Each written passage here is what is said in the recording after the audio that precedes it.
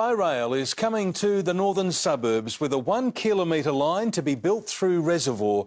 The decision has divided locals who've campaigned for years to get rid of the boom gates. A suburb decades divided is about to be united by getting rid of this shocking rail crossing and rundown station at Reservoir.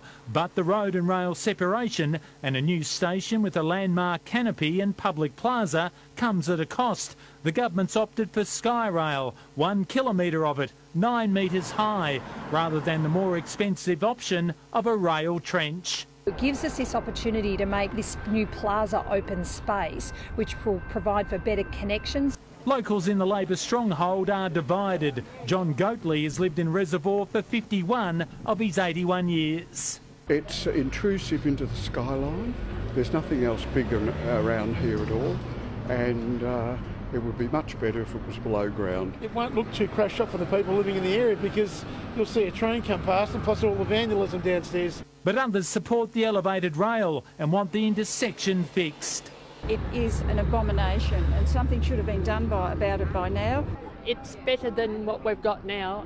This intersection has been rated Melbourne's third worst, with 36,000 cars a day trying to pass through it. And the boom gates, well, they're down about 20% of the time during the morning peak. It will create many opportunities to open up Reservoir and allow for the east-west movement between the two activity centres here.